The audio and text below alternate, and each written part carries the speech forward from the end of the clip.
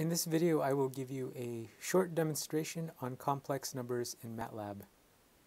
We'll start off by obtaining a new live script. And let's just start off with basics.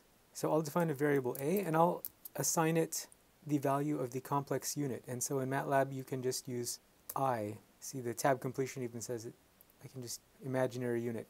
And if I run that, it shows us the complex number, 0 for the real part, and then 1 for the imaginary part. Another way to do this is 1i. And notice I don't need a multiplication sign between the 1 and the I. I can change this to 3i, and you'll see it just works like that. I can put in the multiplication sign, of course, and I'll use the alternate symbol j, because j also is the imaginary unit. And then I can form a complex number. And there it is. I could also do this with matrices. So here you'll see two random matrices. If I run this again, the matrices will change. They're both 3 by 4 matrices.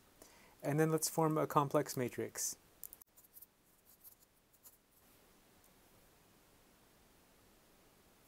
And you'll see A and B are both 3 by 4. Now C is a 3 by 4 complex matrix because each element has the real and the imaginary part. Okay, now let's look at some built-in functions.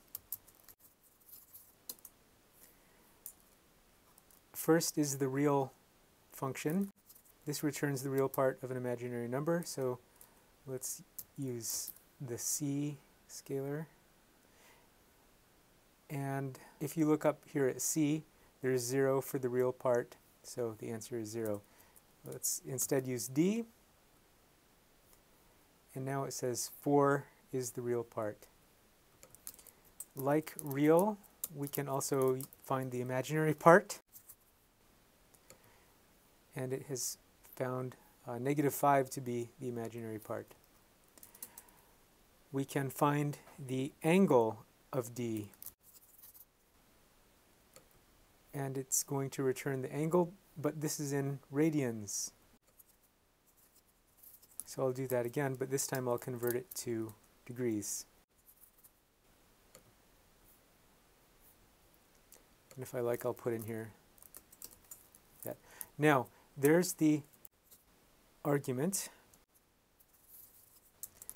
Let's now also find the modulus.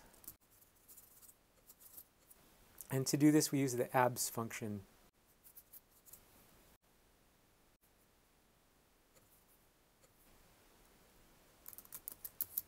And it didn't like it because I changed a variable and I forgot to use an assignment operator. Now it's happy. We could also do these same functions with a matrix.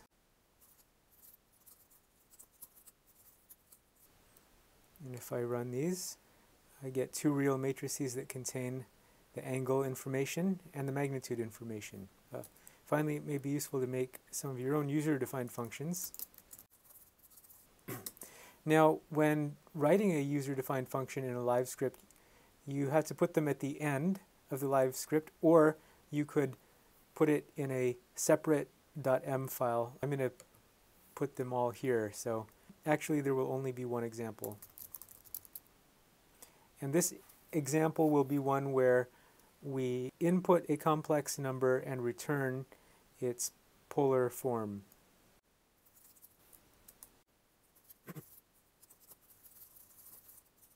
So to do this, I will use both the num2string function and the disp function.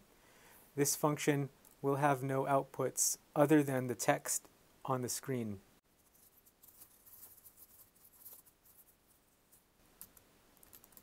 So we use the disp function to put text on the screen, and then I'll use the num2string function for z, and we'll just show you how that goes for now. So I can add here another line,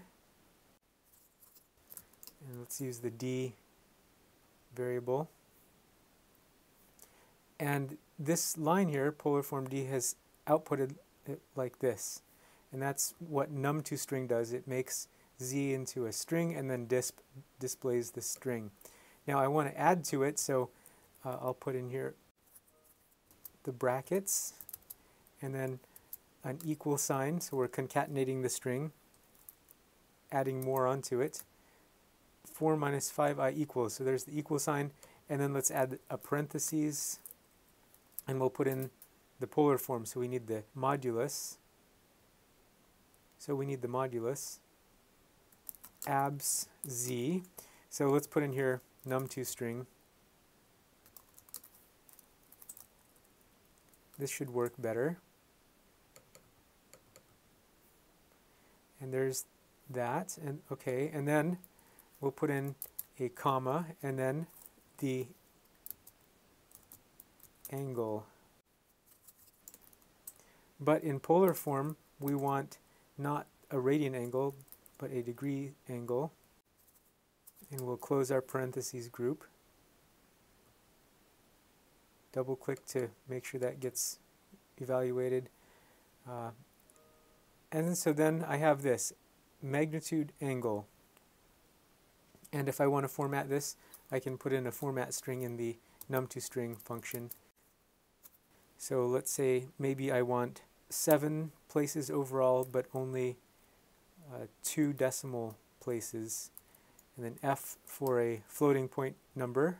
And then I'm going to do the same thing here in the other num2string invocation.